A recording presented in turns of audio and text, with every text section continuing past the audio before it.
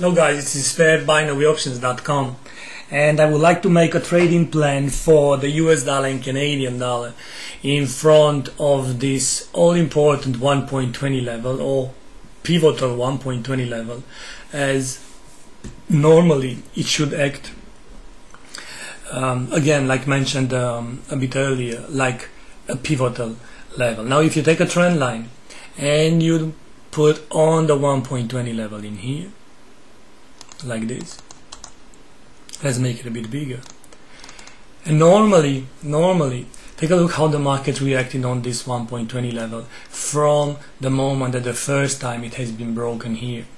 It formed a triangular formation.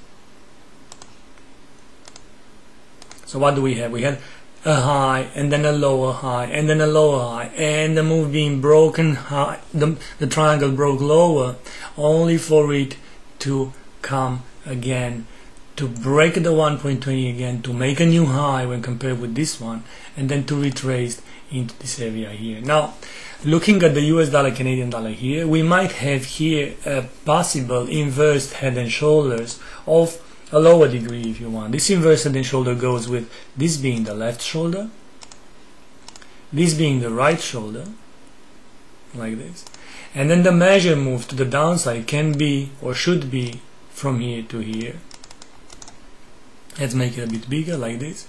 Let's change the color, and then the measure move for it goes from here to here,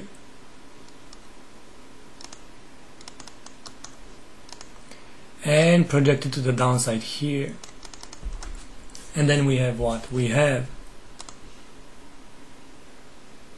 1.1881. So 1.1881 for the US dollar Canadian dollar measure move, and normally this should be a nice place to go and buy call options. Now I wouldn't wait for the whole measure move to come to fruition, but something like into 1.1880 would be the area to buy the call option, because from my point of view what the market is doing here on this 1.20 level is nothing but a corrective wave, and then it's going to fly higher as well.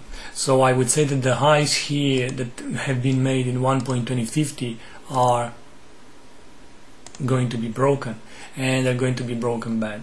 So the plan for the US dollar Canadian dollar into next week is to wait for this head and shoulders to head and shoulder pattern to break to the downside, for the measure move to come to completion, or at least to show us something like a move around 1.19, and in that area I would be interested into buying call options for the pair, with the expiration date being, of course, end of week expiration date, regardless the moment of time, or the moment of time that the 1.19 is going to come. So let's write here on the screen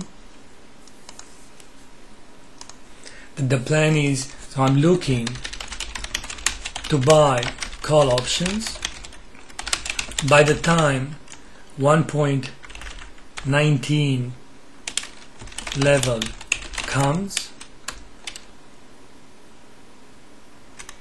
having an end of week expiration date.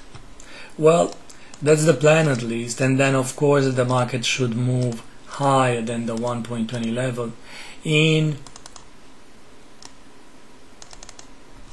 an aggressive move that should go something like this, and then to take the highs. Thank you, have a great day, bye bye.